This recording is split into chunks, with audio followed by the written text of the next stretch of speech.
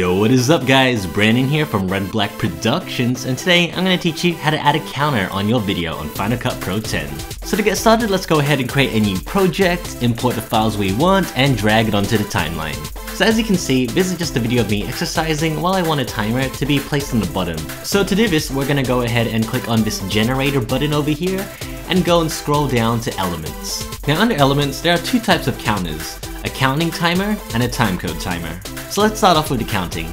All we gotta do is drag it on top of our video where we want the timer to appear. And yeah, that's pretty much it. We have a timer. And we can also change the position of the timer by clicking over here on this transform button to place it wherever we want in case we don't want it in the middle. We can also further enhance the style and effects of our timer by going ahead and changing the size, color, and font just by clicking on these effects and playing around with it. So that was the counting timer. Alright, so next up is the timecode timer.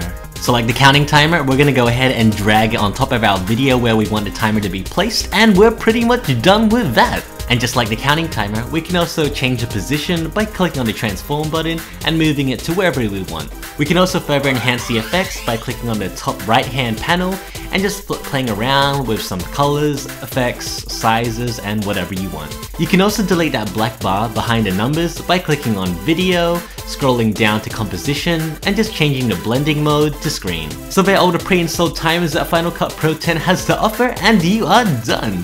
So once again, this is Brandon from Red Black Productions, and if you have any questions or comments, please leave a comment down below and I'll get sure to get back to you guys. Laters!